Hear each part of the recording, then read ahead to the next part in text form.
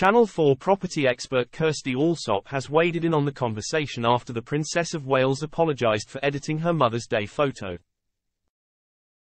Kirstie Allsopp has hit back at online trolls who have accused the royals of lying after Princess Kate apologised for editing her Mother's Day photo.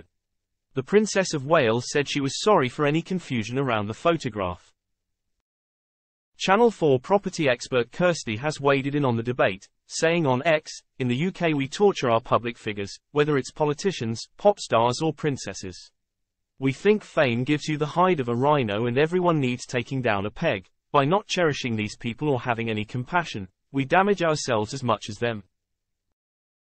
One person replied to Kirstie and said, "The question is, if they lie about such a trivial thing like this picture, what else do they lie about?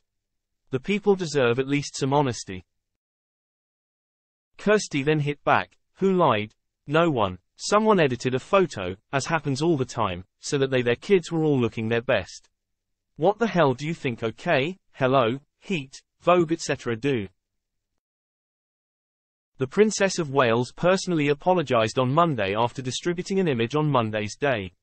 The photo shows Kate with her 3 children, but it was recalled by several major news agencies who said that it did not meet their editorial guidelines. The photo is the first image to be released of Kate since her abdominal surgery in January 2024. The Princess of Wales has not been seen in public since Christmas Day at Sandringham. In a message shared on Instagram, the princess stated, "Like many amateur photographers, I do occasionally experiment with editing.